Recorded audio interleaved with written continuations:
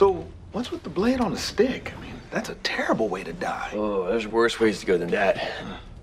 All I know is I don't want my obituary to include the sentence, "They found most of him." Or found behind a wall in a clown's house. That'd be bad, too. Okay, can we just stop talking about death? Hey, you're the one who started talking about getting whacked to death by the Grim Reaper. The Grim Reaper doesn't kill you. Holy crap. The Reaper is a hooded skeleton with no discernible facial features. He doesn't kill people. He comes to collect their souls, which he pops with his scythe, before he escorts them to death. Also, when I put my name on something in the fridge, it means it's mine. No time to talk, we're just here for the Wi-Fi! Okay. All right, check all the breach rooms. Kenny? Are you here? Kenny! Come on. We gotta find him. All right, you know what? I'm gonna check another room, and I got a good feeling about this one. I can feel his presence. Kenny! Kenny! Kenny! You're alive!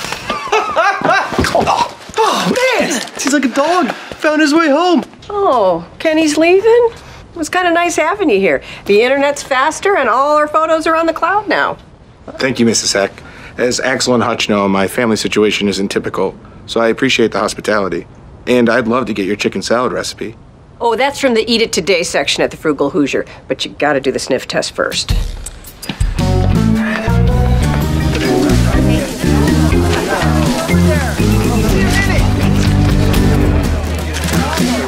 Oh, I am so getting this drone. And it's a total business expense, too. We can use it to drop off grilled cheeses. So is this jet ski, because we can deliver the boats.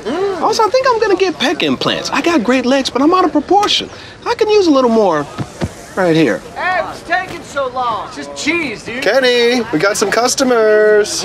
Whoa, Kenny, wait, where are you going? This is the post-hangover pre-drunk rush. They need to line their stomachs with more cheese for another night of partying.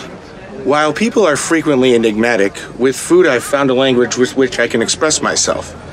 But you've taken that and made it all about money. I'm profoundly sad. Damn, Kenny. You don't talk much, but when you do, you make a man think. I quit.